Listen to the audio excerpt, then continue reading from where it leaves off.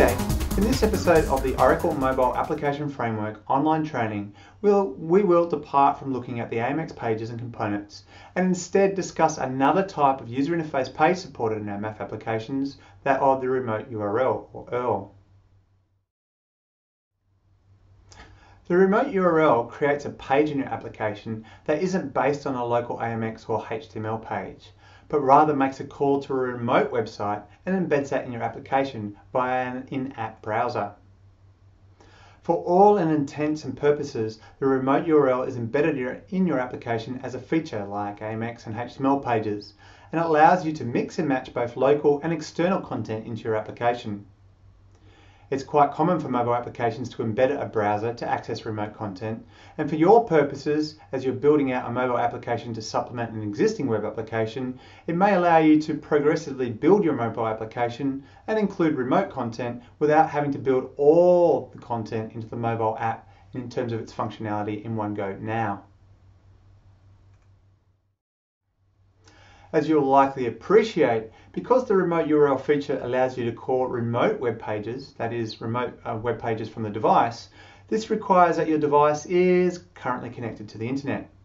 For all intents and purposes, you need to understand the remote URL is a remote application. Note that when referring to remote content, ideally, the remote content should be optimized for mobile devices.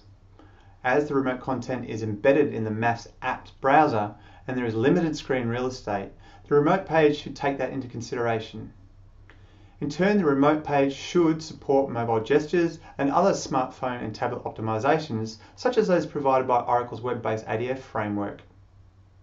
In other words, if you have any control over the remote content that is called and how it is designed, try not to build just a common web page used for desktop browsers, but build it for the mobile web as well. And finally, to make the remote URL content feel as seamless to the user as possible, if we can make the look and feel and behavior of the page, make that the same, that it mimics that of the platform it is rendering on, that it being iOS or Android, for example, this will make the user much happier. So let's have a quick look at a demo on how to build a feature with a remote URL. Here we have a brand new feature called Remote URL feature.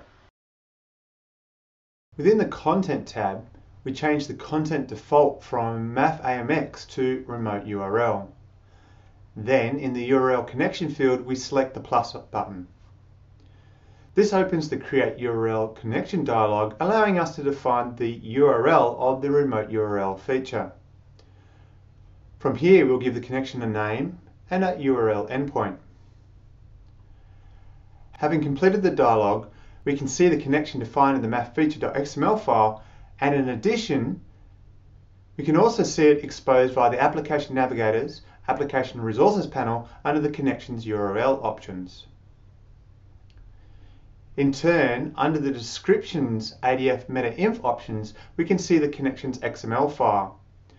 If we open that node, we can see the associated source code of the Connections XML file, which stores the connection definitions. Returning to the MAF feature XML file, next to the connection, you can see the Show Browser Navigation buttons checkbox. This determines when the remote URL is opened in our MAF application, is a navigation bar with back and forward buttons displayed too. If we run this application and open the specific feature,